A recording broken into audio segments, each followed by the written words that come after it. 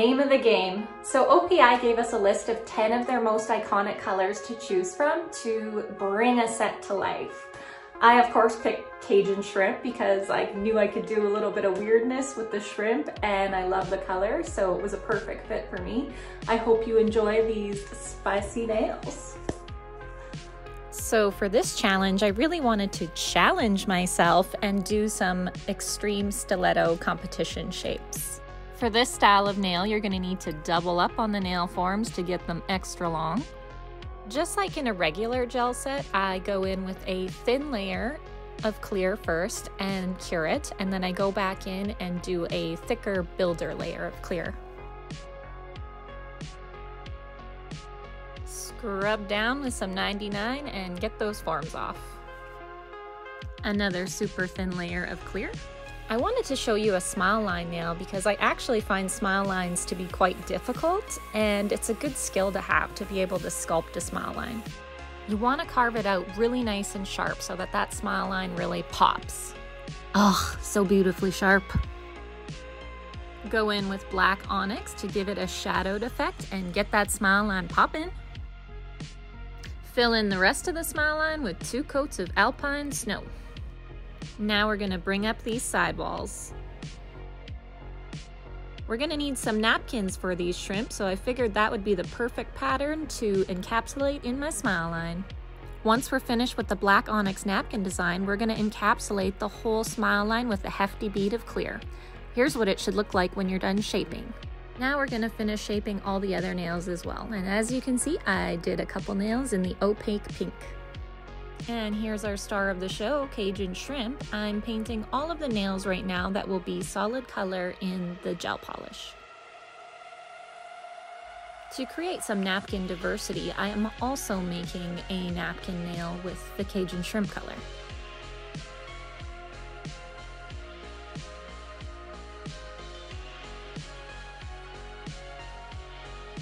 To spice these napkins up a little bit, I'm going to apply a sponging technique to the edges.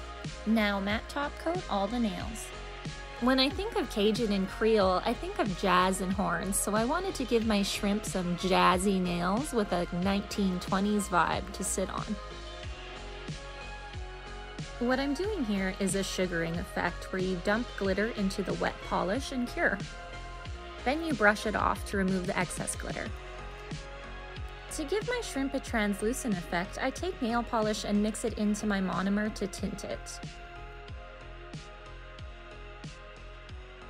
Roll your acrylic brush over the shrimp's head to create soft edges. I peel them off, flip them over, and fill in the backside to make them really 3D. Then I give them some depth with the sponging technique and some gel polish. Stick on all the little legs and feelers with some no cleanse top coat and a flashlight. Top him off with matte top coat, then take a brush soaked in 99 and wipe off the dispersion layer. This nail's all finished, and I repeat the same process for the other 2 shrimp nails. You absolutely cannot have a shrimp cookout without some lemon, so we're going to tint our monomer again and create some.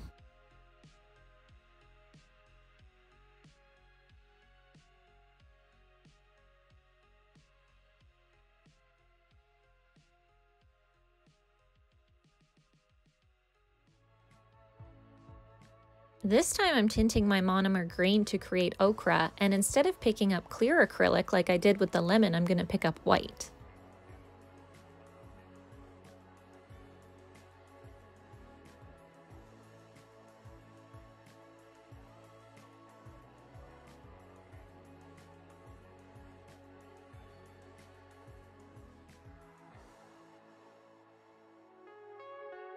I wrap up this juicy lotion in saran wrap to create my shrimp cooking pot with some clear gel.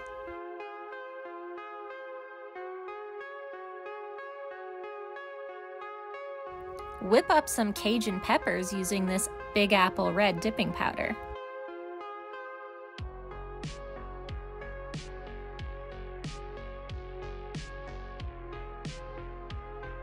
I'm shucking up this corn by alternating between white and clear beads of acrylic and my tinted monomer. Fix all the fixins in your pot with your trusty no cleanse top coat and flashlight.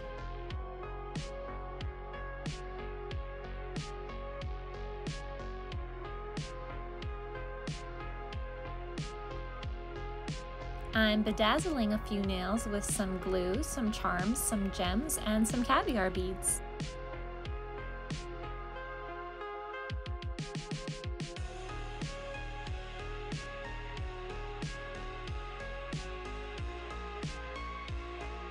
We need to put these veggies to work, and what's a Cajun cookout without cutlery?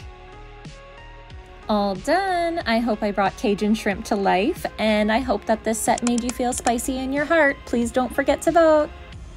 Thanks for watching my first video for OPI and Nails Magazine's NTNA All-Stars.